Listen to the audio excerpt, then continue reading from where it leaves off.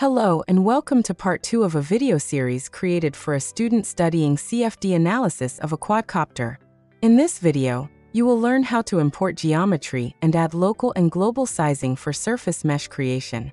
You will also learn how to add boundary layers and complete your mesh with a volume mesh. You can launch Ansys Fluent Meshing in 2 ways.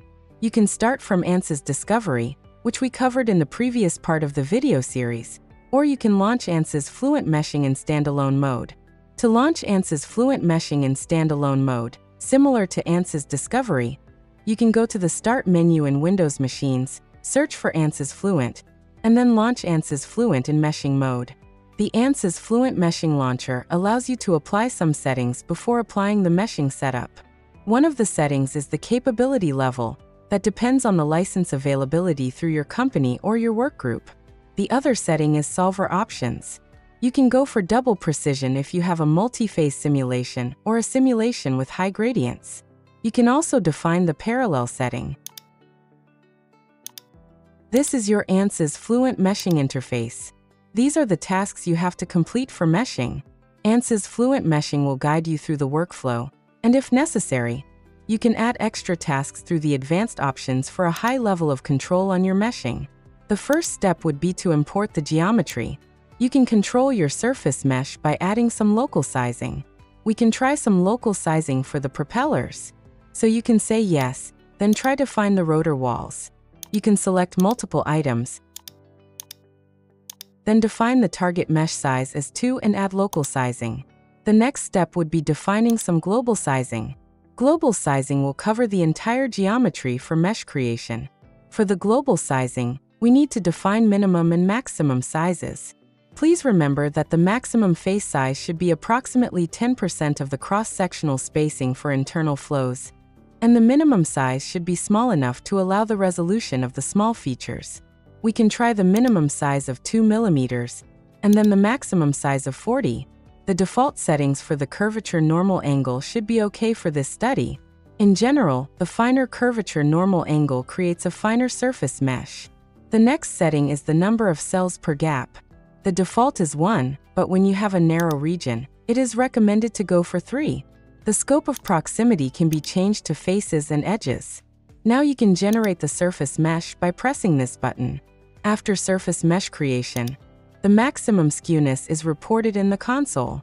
We have a good maximum skewness here, but if the skewness is not right, then you can just go to Generate the Surface Mesh, right-click, and then add an extra task to improve the surface mesh.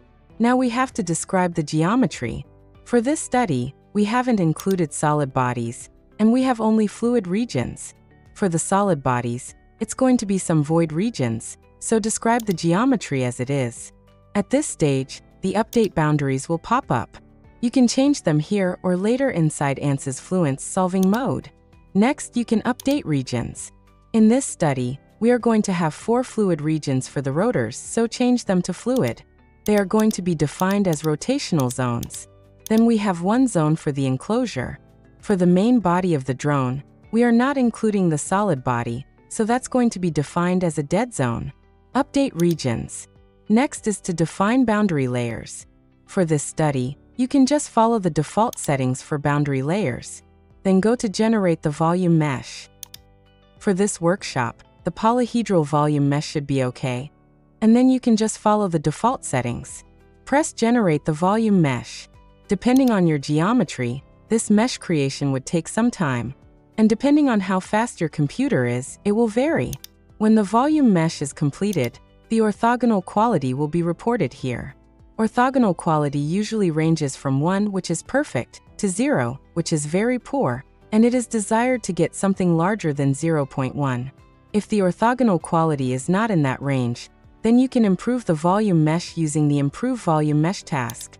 To add the extra task, you can go to Generate the Volume Mesh, right-click, Insert New Tasks, and then go for Improve Volume Mesh. Then Improve. The number of cells that you've got is 6.5 million. If you try a different minimum and maximum size for the global sizing, you're going to get a different cell number. If you're happy with the mesh, you can save your mesh file for future analysis. To save the mesh, you can go to File and Write Mesh. The next step is to switch to the solution mode. Now you are in the solution mode of Ansys Fluent, and I will cover the details in the next part.